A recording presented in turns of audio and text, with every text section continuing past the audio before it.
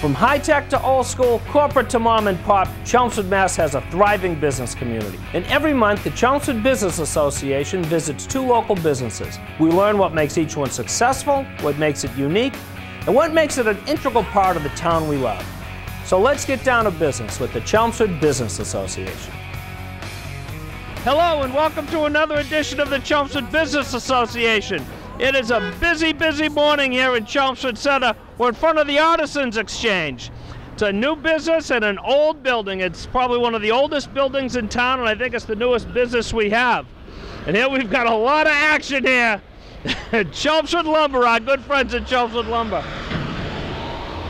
We're gonna go in, we're gonna meet with Carissa, Eileen, and Sara, 3 local artists that have put together a business here in town that you're going to absolutely flip over. They've got a lot of very unique, interesting things. They make their own stuff. They have about 60 local people involved in this thing. And it truly is a group of artists that have just got together and they're putting out some fantastic things. And you're going to want to come inside here on the Chelmsford Business Association.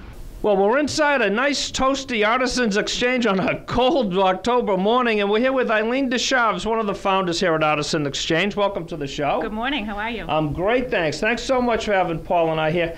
This place is absolutely beautiful. Thank you so much. When I walked in the door this morning, it's like a museum. It's like a craft show. It's like it's almost like in a like you expect to see Billy Crystal come out like the old man in The Princess Bride. It's like so great here. Well, that's what we expect. We have something for everyone here. Yeah, yeah. Now this is a group of artists, the 3 of you. You have 2 partners. We're going to meet them in just a little bit. Yes. But you guys put this together, and there was a community of artists and local craftspeople that just got together and just were knocking down your door. Yes, we have over 60 different artists, local from the local Merrimack Valley area. A few a little bit further, but majority of our artists are from the Merrimack Valley area, and they do a little bit of everything. Some do small crafts, and some do amazing large oil paintings. We have something for everyone here. Yeah, yeah, and like we saw, like there's a lot. Some of the food things here. We have the Chelmsford maple syrup made from Chelmsford maple trees. You don't get much more local than that. Billerica honey. We have something, you know. Yeah.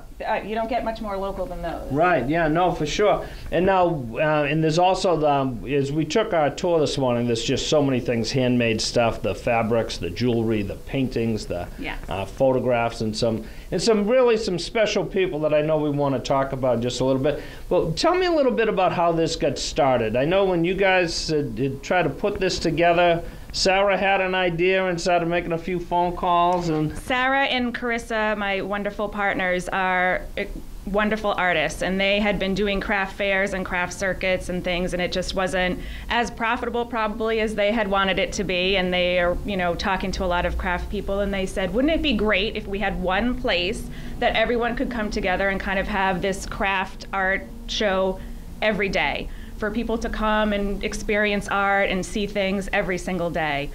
So it was kind of just a great idea that they had. And when this building became available and they looked around and they peeked in the windows, they just fell in love with it, and kind of pitched it to a few people. And I think I was the first one to kind of jump on their bandwagon and say, yeah that's a fantastic idea. Let's make it happen. Well, you know, and this building, as part of Sara's vision, as we were talking earlier, this building is much of a part of the vibe here as any of the artists. The building is absolutely perfect. Absolutely. This is Ruthie Emery's bakery from 1945. I remember as a kid, this being the bakery. Yeah, it's fun. It's interesting you should say that, because a lot of the folks come in from town and tell us great stories about them, about their donuts. They ask us if we can pipe in the smell. So we are working on that. But we find some great stories from that. And our owner, the gentleman we rent the building from, has saved some of the signs for us. So we have some of the signs that we can show you back in the classroom that are original to the bakery. Wow. So it's really fun to have that part of history and that part of Chelmsford here. And it just goes with us. I don't think it would work anywhere else. Yeah, oh yeah. It's just a great place for it. And the old millstone and the saw blade, and I know Ellen Gates did an eagle project here over at the stream, and just fantastic stuff. Yeah. Well, we've got a couple of partners and 60 artists, and we want to have time for everything. So let's go have a look. Let's go. Now, Sara, here's some of the jewelry stuff that's going on here, and this is just absolutely beautiful. What am I looking at right here? Well, right here, these pieces actually are some of mine. We have... Well, isn't that convenient? Yeah, we have, I believe, 7 different jewelry makers that we sell their work here. These ones happen to be mine. A lot of my stuff is historically inspired. So these are a Viking weave. It's a chain that was... it's been around for well over 1,000 years. It's a hand crocheted style of silver chain. Well, now wait a minute. What did you do with this whole thing? It's very particular. You take silver wire and you crochet. You crocheted this? Yeah, around and make that tube basically, and then it's the chain. You don't just buy the chain and put the thing on it? Well, I do for some of it. Like that chain there is purchase chain, but then all the So that's absolutely beautiful. I'm a metalsmith. We have 2 metalsmiths that have their work here, myself and Danielle Robichaud. And then several other fantastic jewelry makers that use already made pieces. Sure. Regina McGearty being one of them, one of our most popular ones. So we have a great diversity of jewelry. We have some people who have some beaded bracelets here, and so we run the gamut of jewelry work. Yeah. I just thought back to, when I was in Boy Scouts, we used to tie these things up. But I mean, this is absolutely beautiful. It's a little bit of a different my sister Kelly went to the DeCordova Museum in silversmithing and so forth, and just some great work. And this is absolutely really beautiful. It's fun to do. Yeah. Now, tell us a little bit about you. This was your vision. You were driving by, you saw the Felice sign out front. Yeah. I had thought that this would be a fantastic little craft shop for a long time, and Carissa had also thought that independently, and then once the building went up for lease, it just felt like kismet. Sure. And all 3 of us happened to be available in our personal and professional lives at the time. And it was perfect timing and the perfect location, and all the artisans have just been falling into place after that. Yeah. Now, as we were talking to Eileen earlier, we were saying about how the community of artists got excited and got involved. When we say artists, we mean craftspeople and craft fair exhibitors. Absolutely. I mean, just a lot of people. Absolutely. That's one of the important things that I want people to know is art and artists aren't just, it's not just these multi-$100 oil paintings. Right. A $4 hand macrame keychain is also a piece of art. Right. And anybody can make art. And that's, a lot of people don't feel like artists themselves, but everybody has an artist. Sure. Well, Thomas in the back room, we saw some of his work. Yes, he's a fantastic artist. Right. Exactly. Well, and that is so true. And that, we had a chance to talk to Joe Reddy and his partner Ken up at the craft beer store up in Vinyl Square. Yep. And we were talking about how some of these brewers, some of these people that are making food like the honey and the maple syrup in the beers and so forth are artists. They're manufacturing something. It's for sale. It's a commodity of sorts. But there is if we just come down a little bit and look closer to the ground at some of the things we're buying, there really is some high quality stuff out there. Absolutely. And it's one of the things that the whole buying local push, it really helps you kind of see that, because when you buy something that's mass produced, yes, somebody at one point in time had this idea and developed it, but it's pretty far removed from the original thing. Right. And so local things like that. It's funny you actually mentioned the craft beer store up there. We're going to be doing an event with them in December. So I mentioned it because breakfast is the most important meal of the day, So. Absolutely. Right. Absolutely.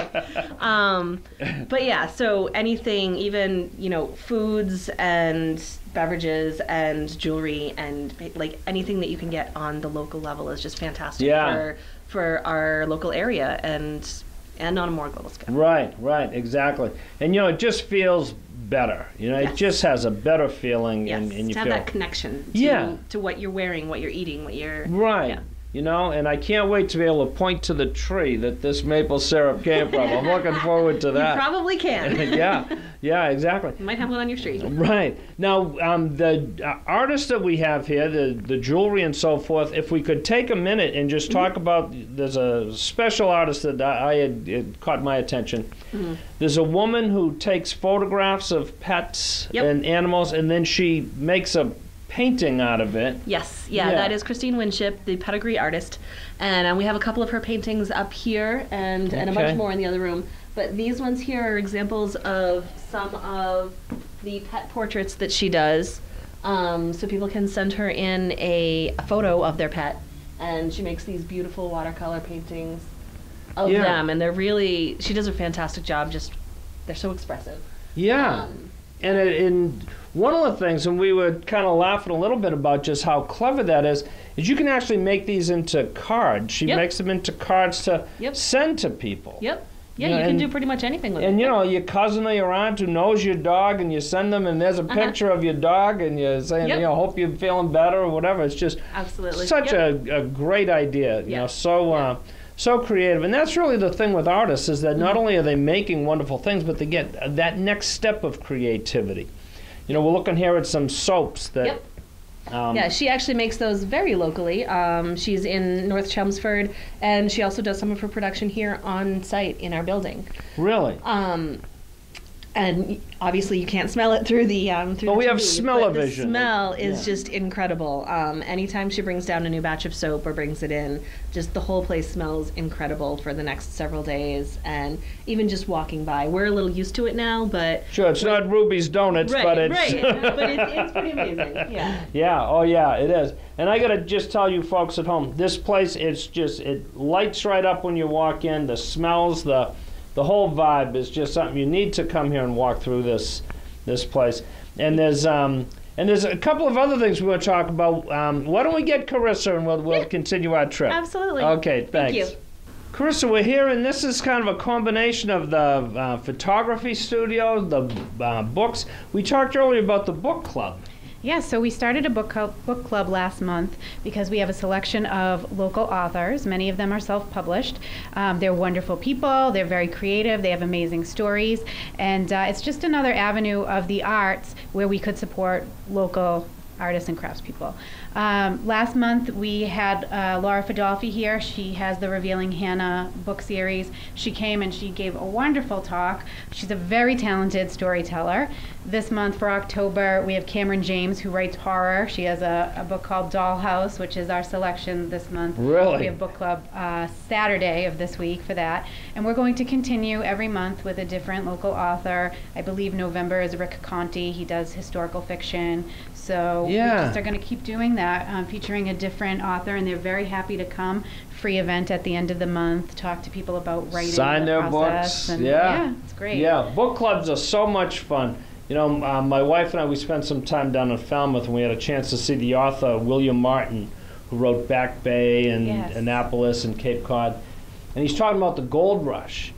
And he took us pretty much through his research of the book, without telling the story too much, but it was like so fascinating to hear this historical account. And when you talk to... It really is. They give you, what inspired them to write this book and the process, and that's really interesting to hear. Yeah. And I'll tell you, it's great to see an author as they're talking, because they're so enthusiastic about something that they spent all this time alone doing. There's nothing more lonely than it's true. Writing a book, maybe doing solitary confinement, but I mean, that is like such a one-person show, just typing some of them that lock book. themselves in a room and they write and write and write. And then they have to tell you about it. Yeah. They come out and it's like, look what I did. It's so great. Yeah, it's so great. Yeah, and now the book club, it's not just the artists that come, it's like open to the public. Oh, it's open to everybody. Yeah. They can come in. If they want to purchase a copy of the book, they can, so that they can read it ahead of time. Yeah. Some of them are at the library, Chelmsford Public Library. Yeah. And then the event of the book club, we serve light refreshments, and we sit around and we listen to author talk. So light it's refreshments. It's really great. Yeah. Yeah. Now, and we have an artist here, Mr. Jordan. He did this eclipse photo here that I just can't get over. Tell us a little bit about him. Kevin Jordan is a Chelmsford native. He's a Chelmsford High School graduate. He loves to camp out and get up at the sunrise and take beautiful photos of nature and landscapes. They're amazing. He's a great seller. People love his work. Each one of his photos has a story with it about what he did to take the picture and where he was. That eclipse is amazing. Mm-hmm. Yeah. Yeah, and he's a local guy. He's and a local engineer. guy. He also has taught and will continue to teach classes for people who are looking to do more with their cameras. You know how everybody gets those digital cameras and they don't know what to do with them? Kevin will teach you what to do with it to start to make different and better pictures. I was listening to a photographer the other day, and he said the lighting. He says if you just pay attention to lighting, just turn somebody a little bit so the light is a little bit. It makes all the difference. And so many times we need a guide. You know, my camera's full of these crazy things, you know. And it'd be nice if I knew a little more about that, because it is such an important part of everybody's day-to-day. Yeah. And now what's some of the stuff we have here? So we have so many different things here, which is the most wonderful thing about this shop. So some of this is, hand-turned wood bowls by John Santoro and Steve DuPoyen, who are local woodworkers. We have Look at that thing. Fused glass, which is a great seller here too, because it's just so beautiful and sparkly. Yeah. Yeah, look at all these. This is Vera Clausen, who is a Chelmsford resident, and she makes these beautiful glass mosaics, and people love those. They're very popular as well. We have traditional stained glass from another Chelmsford resident, Susanna Delgado, and then we have paintings and all different kinds of media. This is alcohol ink portraits. Liz Jegasathi, LKJ Ink Art. She's going to teach a class in how to make these alcohol ink art portraits. Christine Senna is going to teach a class in poured painting. Hina Kaleem does the dotted painting. She teaches a class in that as well. Yeah. So it's all about bringing people in and getting them to experience the different arts that we have as well. Yeah, you know, you guys have something here. This is going to be something special as time goes on and more people take advantage of this resource. I mean, this is really going to be not just a retail shop, but really like a hub of this community. That's what our vision is, that it's a community space that's going to help the whole community. So all these local artisans are like 60 local businesses that you're supporting when you come in here. Right. And they work hard, they come in here and make a community of artisans, and then we want to draw the greater community in to creating art. So come in here, and you've always wanted to learn how to do something. You know, you don't have to be Picasso. You come in here and we'll show you a new medium, and maybe you love it, and it takes you somewhere. Right, exactly. And the book club, the lessons, the whole thing, it's just such a great thing. Now we have so many other things. I don't want us to end up short on time. But just a moment about your story.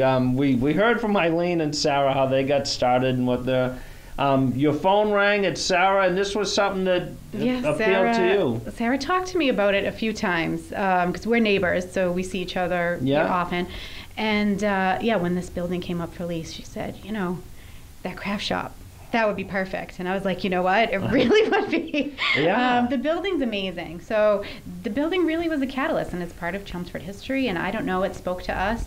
We came and we looked at it, and while we were peeking in the windows, the owner of the building just popped up and was like, hey, I can show you that space. So everything sort of just felt like it was supposed to happen. It fell into place.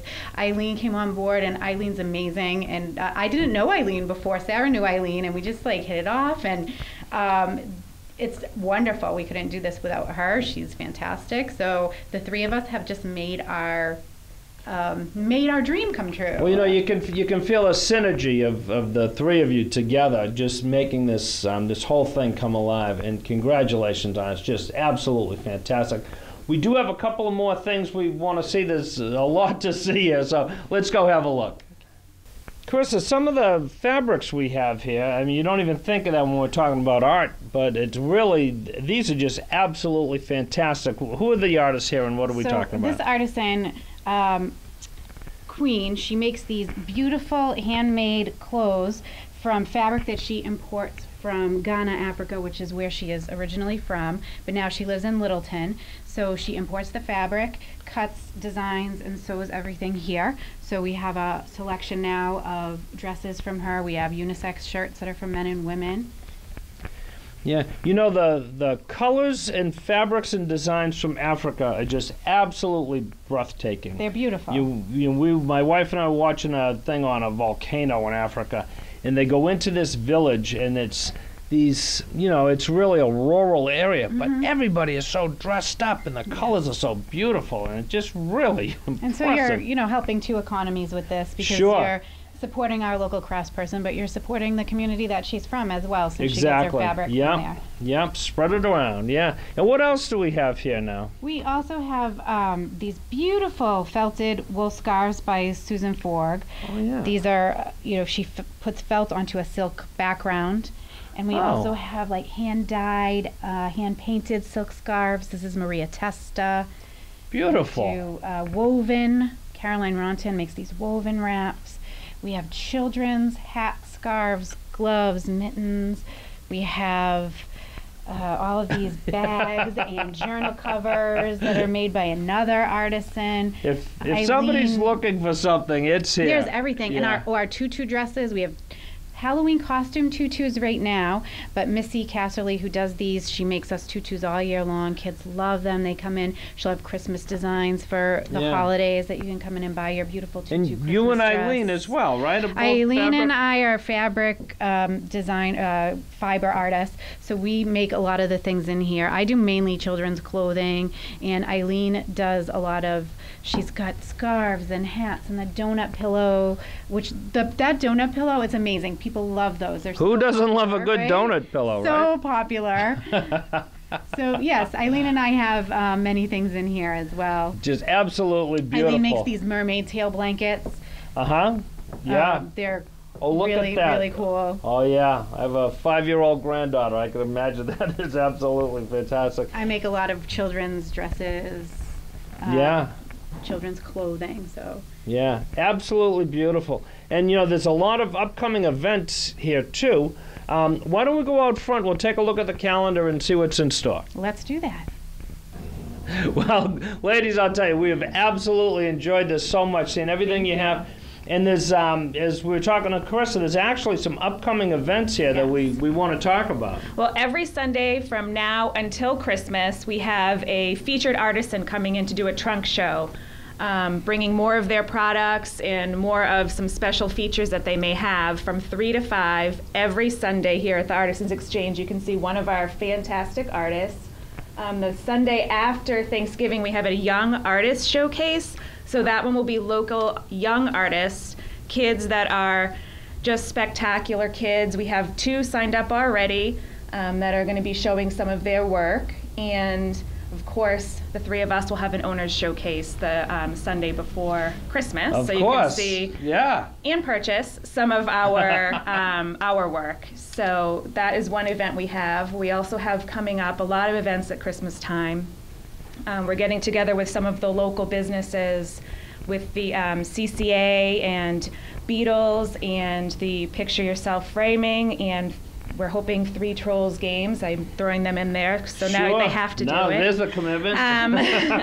To do a holiday gift stroll in town here. So that's going to be December 8th from all day. So we're inviting the town to come out and support your local businesses and do some gift shopping at that time. Catch Hanukkah, catch Christmas, catch whatever you may celebrate, and buy something for someone and support local shops. And I'll tell you, it's so important, as we say at the CBA all the time, buy local, anytime you can. But one of the things, if you have somebody that you don't know what to get them, it's here. It's here. I mean, this is like, and you could walk into any room in this store. That's right. In this, I don't even want to call it a store, but you could walk into any room here, touch something and say, this would be fantastic for a dozen people in my life. Absolutely. That it's going to grab them and you're going to say it's local, it was handmade, it was, I know a person who knows the person who made this. Absolutely. That's it's a great right here connection. in Chelmsford. Somebody from Chelmsford made this, somebody from Westford made this. And